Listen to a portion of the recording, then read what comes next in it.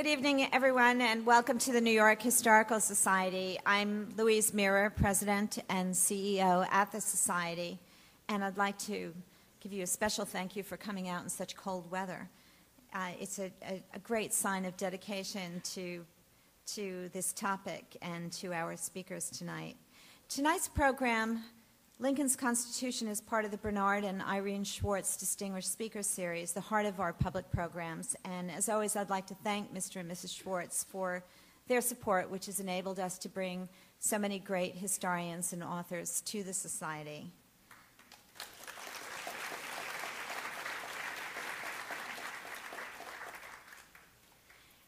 The program is also part of our series celebrating the 200th anniversary of Abraham Lincoln's birth and also part of our American Constitution series.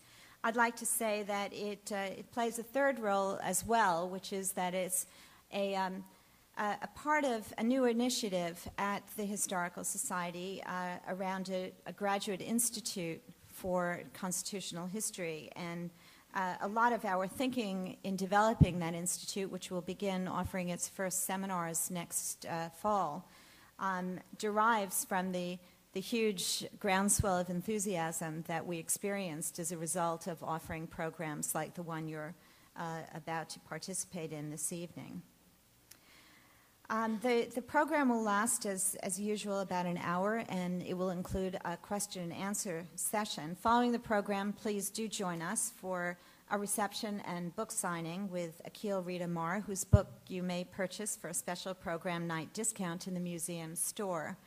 I'd like to say that we'll also have available copies of several books that will be mentioned during the course of tonight's program: Lincoln's Constitution by Daniel A. Farber, Tried by War by James M. McPherson, Lincoln at Peoria by Louis E. Lerman, and The Radical and the Republican by James Oakes. During his presidency, as he fought to preserve the Union, Abraham Lincoln had to grapple with many new and difficult challenges to the United States Constitution. As a result, he had a tremendous influence on modern constitutional law and American federalism. We're pleased to welcome two speakers who will discuss this topic. Benno Schmidt is the chairman of the Board of Trustees of the City University of New York and a very valued trustee at the New York Historical Society.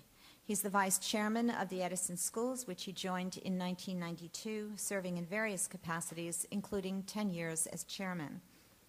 From 1986 to 1992, he was president of Yale University, and prior to that, he served as dean of the Columbia Law School. We're also extremely happy to welcome back to the Society Akhil Rita Mar. Professor Mar is the Sterling Professor of Law and Political Science at Yale University, where he teaches constitutional law at both the college and law school. He joined the Yale faculty in 1985 after serving as a clerk for Judge Stephen Breyer on the U.S. Court of Appeals for the First Circuit.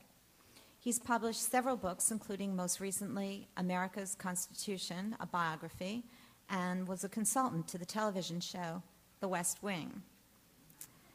Legal Affairs magazine named him one of their top 20 legal thinkers in America. Before we begin, as always, I'd like to ask that you please make sure that your cell phones are switched off. And now, please do join me in welcoming our speakers to the New York Historical Society.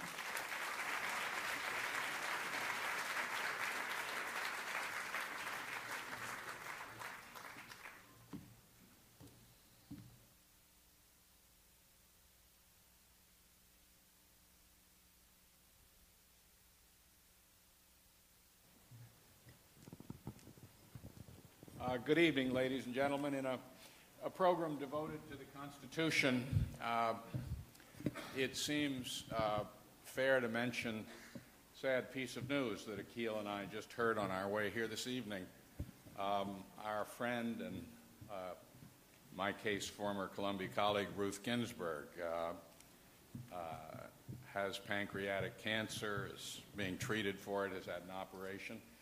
So we all wish Justice Ginsburg the very best under the circumstances, a hugely important historical figure in American constitutional law in her own right. It's often said that James Madison is the father of our Constitution, but that expresses only a partial truth. Yes, I think Madison deserves that sobriquet as far as the Constitution that came out of Philadelphia in 1787. But the father of the Constitution under which we live is Abraham Lincoln. The Civil War was the most important constitutional event since the Philadelphia Constitution. It solved, not through any court decision, but through force of iron and carnage, the two greatest questions in the history of our Constitution: the nature of our Union, that is to say, the fundamental question of the relation of the states and the nation, and it solved the most terrible challenge that our Constitution has faced historically, the challenge of slavery.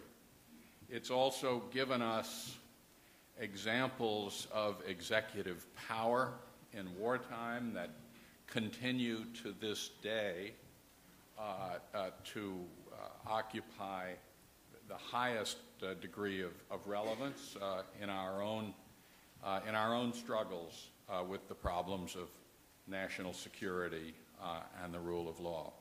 We want to talk tonight about the highlights of Lincoln's Constitution. It's a subject so rich we could spend days and days on it, and we have only a short time, so forgive us if we light quickly on a few of the high spots.